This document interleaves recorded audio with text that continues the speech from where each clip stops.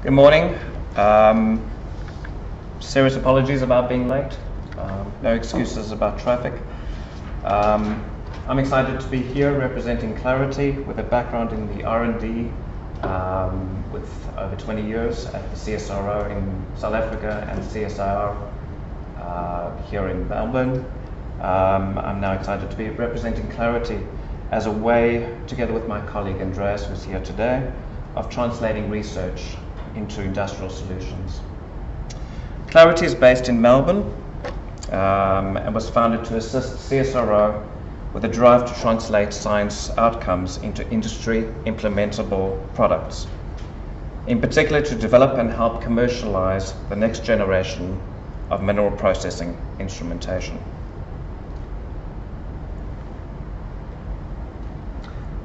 So why Clarity? There are numerous challenges in the mineral processing sector, and some of the bigger ones include a global decline in the ore grades and increasingly variable feed. Coupled with this, maintaining expertise is becoming harder, with a trend to increasingly transient workforce and a decline in research translation to implementation. While analogous instrumentation may exist in other industries, such as the oil and gas industry, these instruments do not easily migrate across to the much harsher environment of the mineral processing. The lack of eyes and brains, particularly in the lower tiered mine operations, limits the ability to control processes and objectives such as real-time improvement and value chain optimization. These operations often lack the ability to implement early-stage sensors into process outcomes. The digitization of mining is increasingly seen as a key priority across all operations, whether they be large or small, and irrespective of the commodity.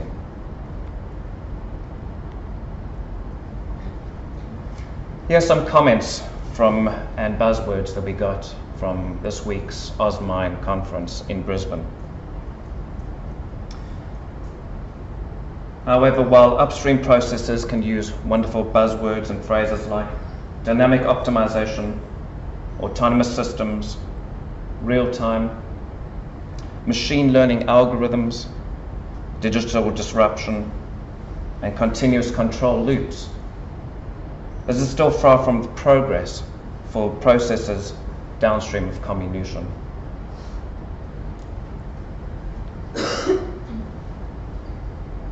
Clarity aims to bridge the instrumentation gap of new technologies and industry solutions.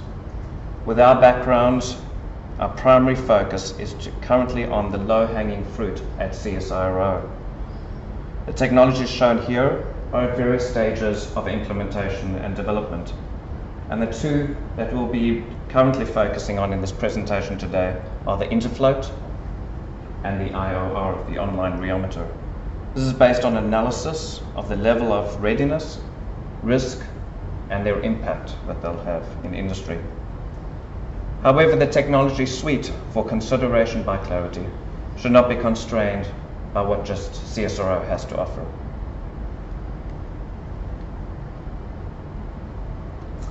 A key aim that we focus on is on the particle-laden processes downstream of comminution. And our objective in this domain is to facilitate the development, implementation, and commercialization of mineral-specific instrumentation in a drive towards control and automation solutions. So a key aim is to further development of mineral-specific instrumentation, and this can be done by harnessing the significant miniaturization power of computing to allow complex computation in the instrument itself, and so providing an intelligent, pre-processed, and timely data rather than producing the buzzword, which is big data. Another key aim is to drive positive site behaviors through training, data visualization, and enabling particularly the small to mid-tier producers who have limited or possibly no instrumentation or monitoring implemented.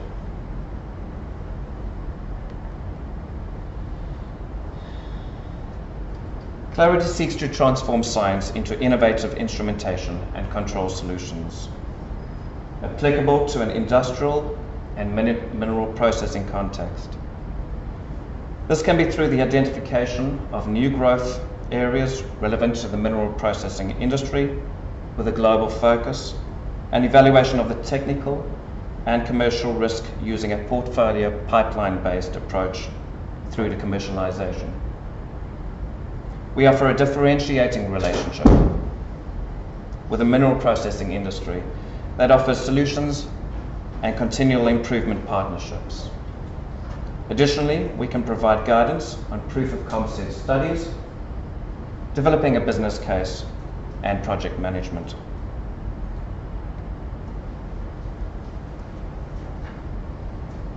Our focus is in driving towards and beyond minimum viable product through site-based demonstration.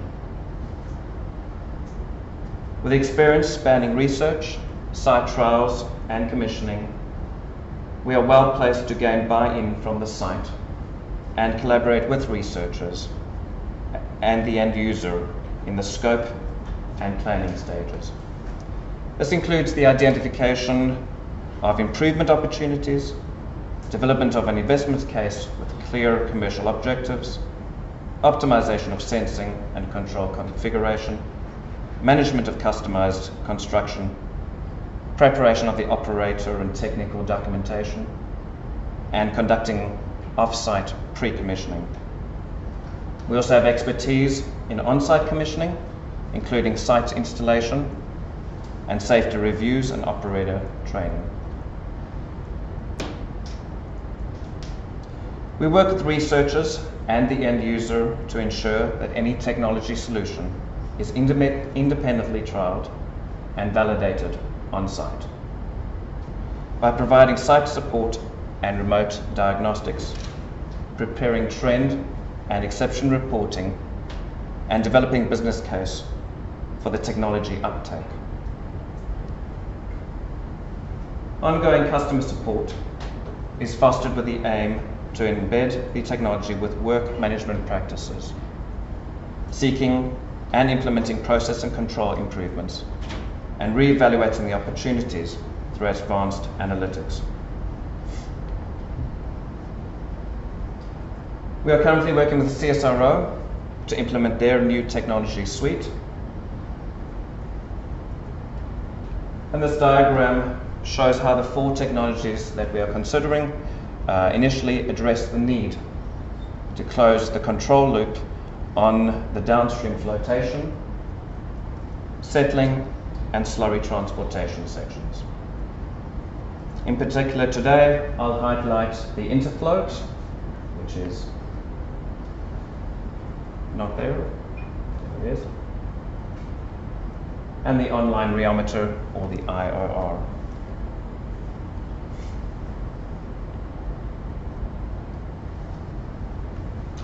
We are implementing these 2 instruments on a very forgiving mine site. It's an antimony and gold mine site in Victoria, aiding the continued development to minimum viable status for these 2 instruments. And the processing side of the mine has a low level of sensing, and they do not have monitoring or control implemented on site.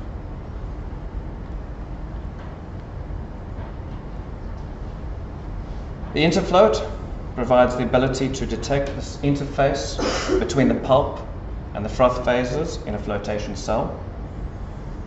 It consists of a shaft on the left-hand side, this picture, with multiple prongs mounted on the side of a cell and designed sufficiently long to cover the expected operation levels on either side of the pulp and the froth interface.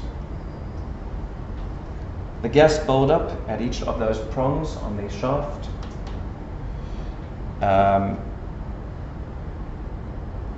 is used in an embedded advanced algorithm to detect the interface, and this is enhanced using the conductivities at each of those prongs.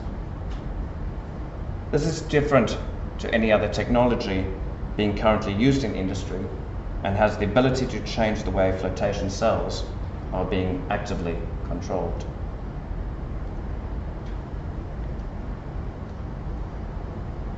So looking at the current installation in Victoria, while the unit is customizable to suit the particular application, for this version the prongs are spaced 25 millimeters apart over a height of 500 millimeters. It's fitted with an LED and LCD display, enabling local visualization of the level. It also uses encrypted mobile telecommunication connectivity, which provides remote monitoring of the process outputs as well as the raw data.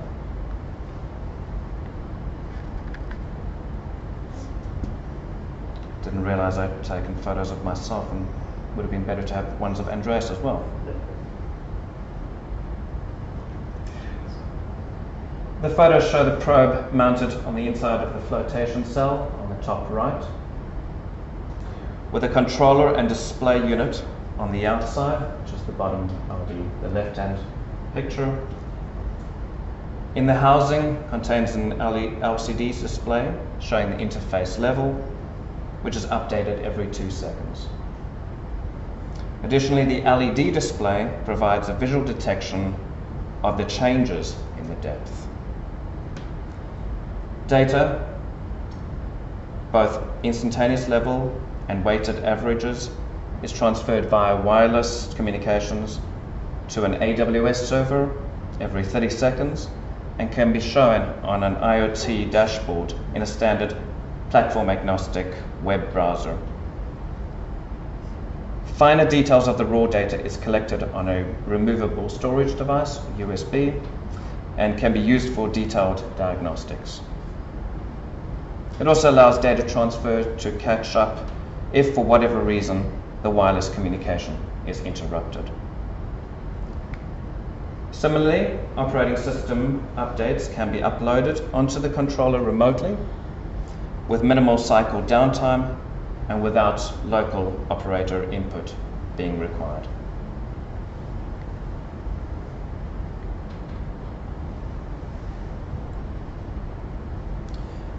The graph on the right shows an example of the gas voidage response at each of the prongs. I haven't put all of the prongs, I've just put a selection of them. It gets pretty noisy, but also gives you an example of the level of data that comes from the unit. And this shows how the voidage at each of those prongs is interpreted to an interface level, which is the orange plot at the top on the scale on the right-hand side. This is then the value of the interface is then displayed locally at the flotation cell on the LCD screen. The time period on the bottom scale shows the cell operation in response to changes in the ore grade and operational changes made due to upstream and downstream processes and constraints. Now I realize this is not going to be that easy to read, but for those who can see, the prongs that have a higher number indicate an increased depth in the flotation cell. So with the response, you may be able to detect that the deeper prongs of 10 to 20 consistently have a lower voidage.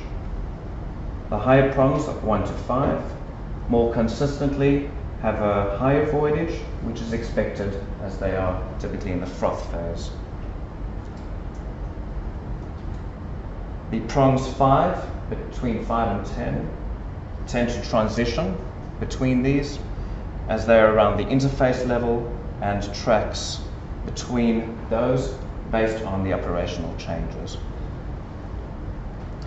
With the development of this Mark 1B version, there is still a few inconsistencies with the voidage measured at each of the prongs across the time span.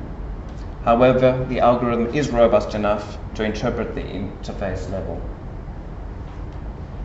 And this was shown through validation when compared to manual level measurements conducted by the plant, showing good correlation within the unit's measurement resolution.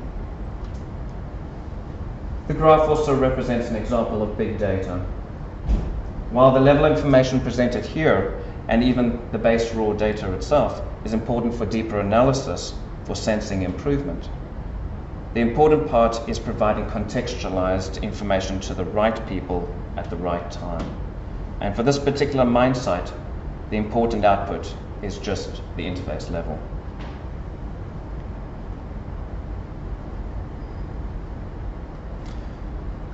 The interfloat is capable of providing targeted outputs as a 4 to 20 milliamp signal. However, as this mine site does not have a traditional monitoring or control interface, we are busy developing an Internet of Things dashboard. This will enable the operators to monitor the trend in real time on a laptop or on a smartphone. Here we prepared a sample dashboard using simulated data over a 5-month period. The instantaneous interface level, shown in blue across the level there, and the moving average, shown in orange, are calculated in the interfloat device itself, and these are then transmitted via secure 3G protocol to a web server for representation on the dashboard, to which the mine will have access for monitoring purposes. I'll cover more of the discussion on the dashboard development a bit later in the presentation.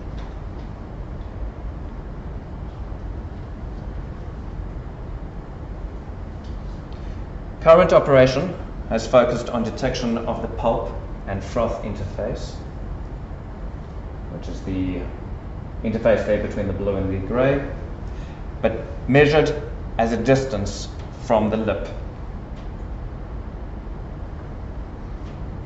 Next steps will be focused on the froth phase, in particular determining the froth and air interface, and from that we'll be able to determine the froth height. Borrowing on the words of flotation experts, monitoring the pulp electrochemistry, i.e. the pH and redox potential, is an essential part of processing polymetallic base metal sulfide ores.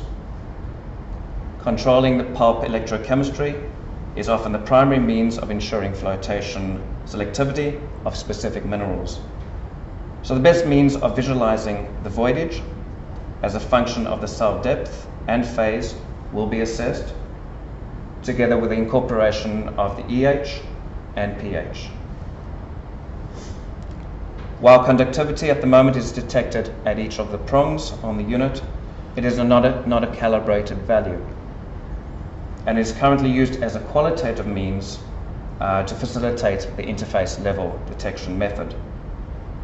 We are looking at incorporating temperature of the pulp phase and redesigning the prong manufacturing process to allow a measurement of the true pulp conductivity. We are now actively looking to address these additional sensing parameters to enable control of the flotation cell, leading to a significant improvement in recovery.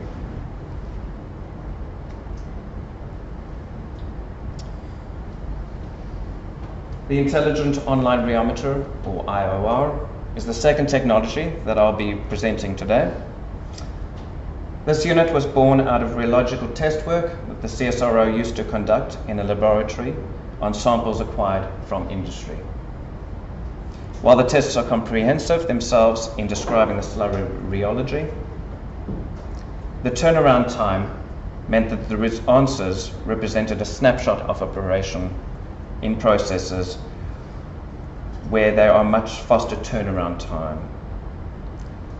The CSIRO therefore developed a deployable unit which can be taken to site for evaluation purposes or used as a dedicated field instrument. Here you can see the IOR, which is the blue unit on the bottom. Under or to the bottom right of a thickener, which is at the Victorian mine site, the antimony and gold mine that we've got it implemented at. The graph on the right hand side shows a typical rheogram which can be developed and then allows further analysis. That rheogram is generated over 2 pipelines in the unit itself.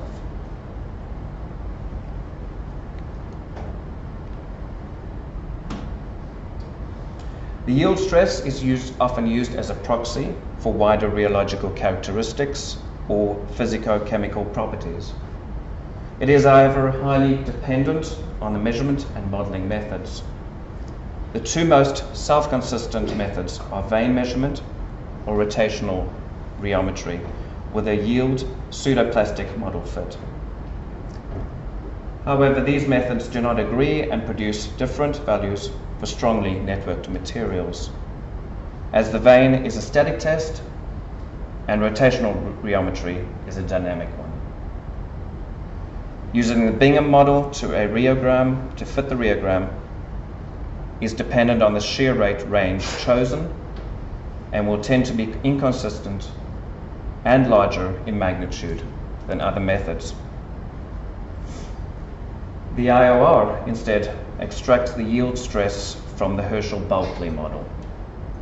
This and the inclusion of a low shear rate measurements significantly improves the estimation of yield stress for a dynamic system.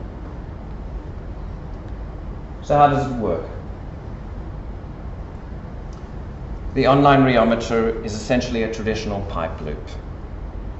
It's been designed to continually assess a side stream from the process fluid, and it's designed more specifically to address the presence of fine sub-20 micron material with the inclusion of clays, which diverges from classical Newtonian fluids. It has been designed using industrial equipment and instrumentation and fitted inside a rugged sealable housing as shown on the left-hand side. While the system is capable of sampling, testing, and analyzing the stream continuously, this kind of frequency is not required, and something more like 4 cycles per hour would be sufficient to describe the variable rheology of this particular mine's flow conditions. The IOR is designed to run unattended and can be controlled and monitored remotely, and in this case we use a PLC.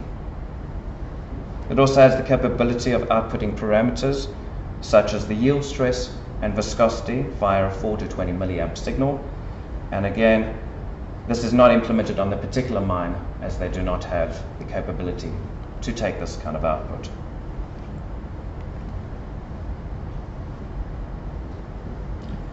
Measuring the rheologic properties using methods such as the slump test, vane test, etc. are not designed nor capable of representing the dynamic system of flow in a pipeline, whereas the capillary rheometer is a well-established method for measuring complex rheology. The online rheometer uses a variation of the capillary rheometer by measuring the pressure drop over 2 sections of pipe of different diameter. This is conducted over a range of volumetric flow rates so that a full rheogram can be generated and ultimately used for control in a range of unit operations. The diameter of the pipes needs to be customized for the rheology likely to be assessed and experienced in the operations. So careful sampling and pre-screening of a proposed application, i.e., is there in fact a rheological problem, is essential for successful implementation. We have received a number of samples where the sample material was water or coarse sand with negligible fines, in which case there is no point in trying to fit or apply the IOR. Using 2 pipes with different internal diameters allows measurement of a wide range of shear rates and the ability to detect the settling of coarse material through differences in the responses over the 2 pipes.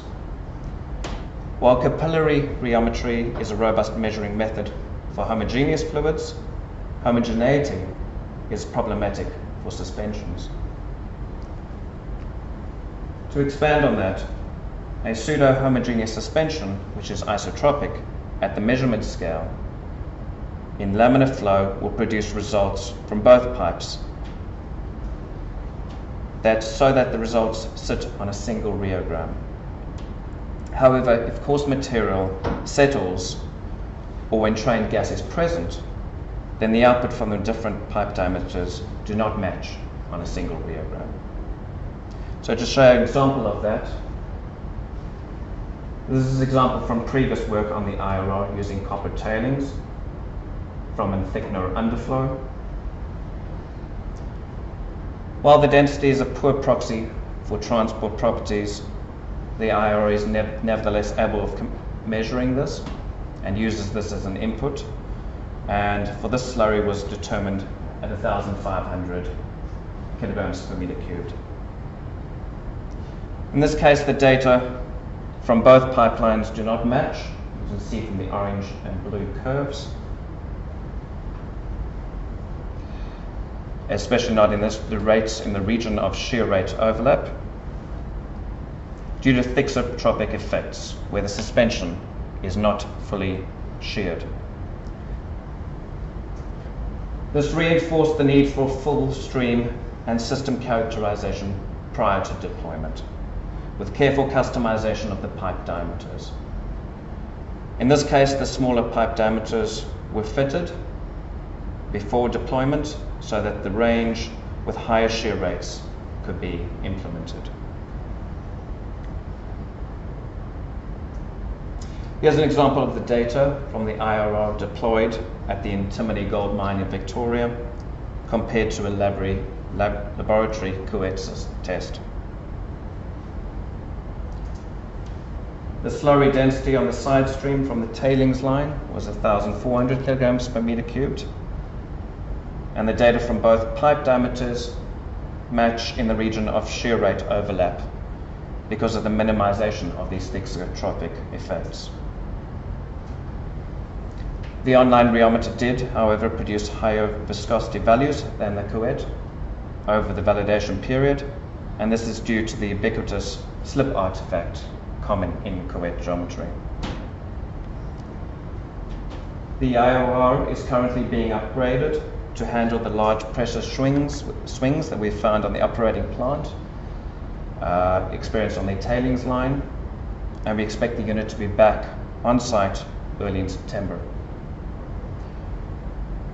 Clarity is currently developing and updating the technical and maintenance manual, as well as an operator manual, which will form the basis of training program, which will be running on site for their personnel during the trial period following the reinstallation in September. So what are the next steps for the IRR? We are working with partners to find and assess new trial sites and ensure further validation of the online rheometer. This will help build confidence in the industry of its value. Further work is focused on simplifying the internal algorithm and moving the instrument from a scientific piece of equipment with a high degree of accuracy to a user needs fit-for-purpose implementation. That then allows an applied output that can be used by the operators on site directly and can remove the interpretation step required currently for real-world outcomes. Determining the real-time rheometry of multi-phase suspensions has only seen limited application in mineral processing and often gives misleading outputs. The IRR has been designed using proven methods to overcome this by minimizing thixotropic effects and being able to detect and compensate for complications associated with settling material. Our plans for an IoT platform for the Interfloat device is also being extended to the online rheometer, implementing common protocols and interfaces and seamless implementation across these applications. The online rheometer enables active control of suspension transport properties to optimize thickener performance, slurry transport, tailings deposition, and water recoveries. This is becoming increasingly important as industry needs to reduce its TSF footprint and extend its life of mine.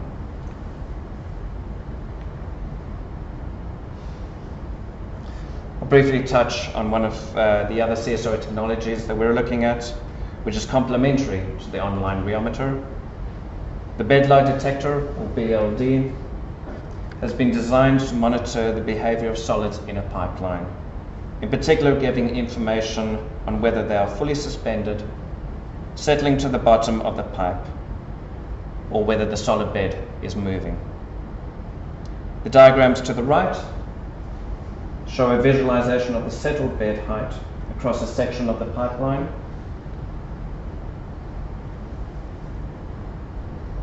and also a trend over time to monitor the growth or decline of the settled bed.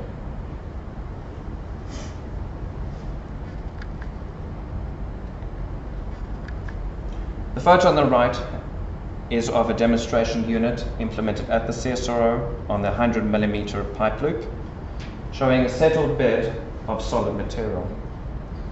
It is designed as a spool piece comprising sensors, which you should be able to see there, along the internal diameter, and no parts protruding into the fluid itself. So where to from here for clarity?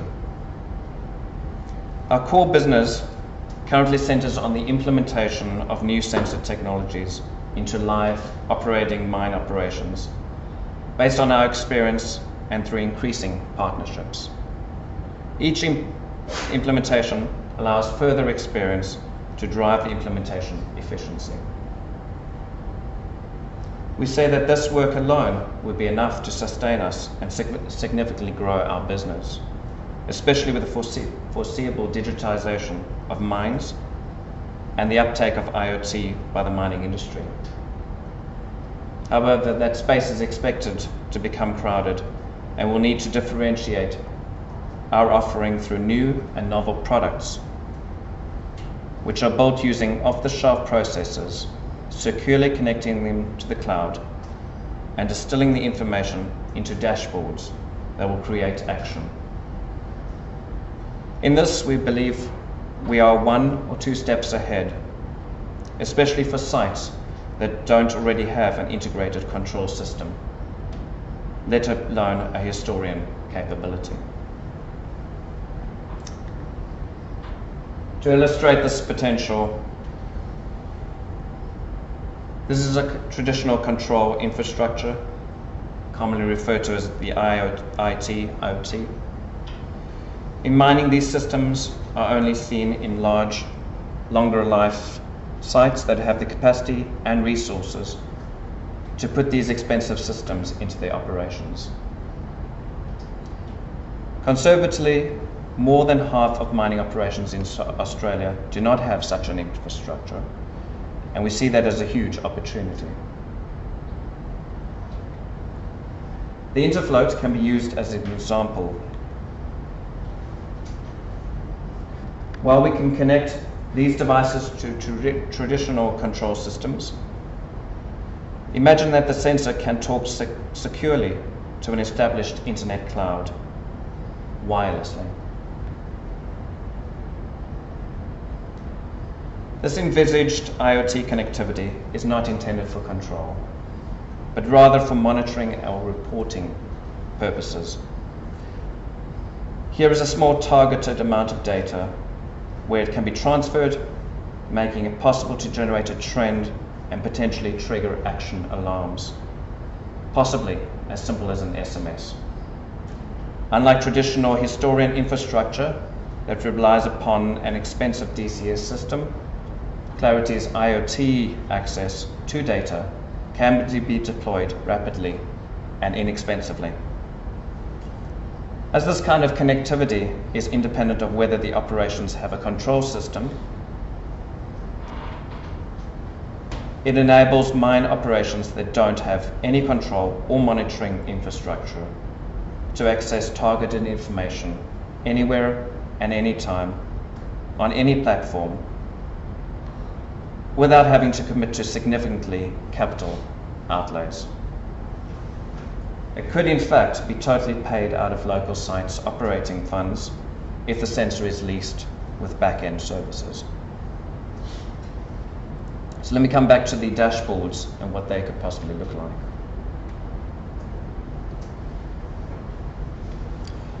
The cloud service that hosts the dashboards can be accessed using non-proprietary internet browsers and are able to generate reports, provide downloadable data, and notify key decision makers through a hierarchy of notification. The dashboard can be configured to give the information that the client wants and needs based on the site, instrument, and application. In this case, we have included the ability to toggle between a daily,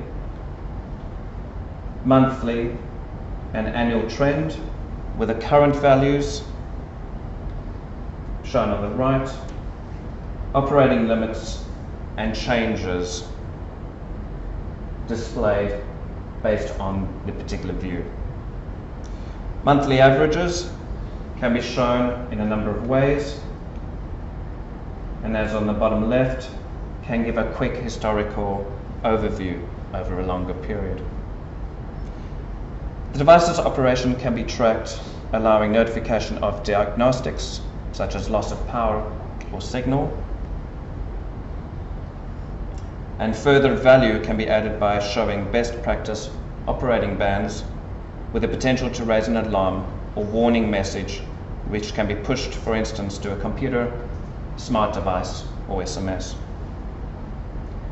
Further potential lies in extending this type of dashboard to other technologies in the suite, as well as integrating legacy equipment commonly found in long life of mine operations.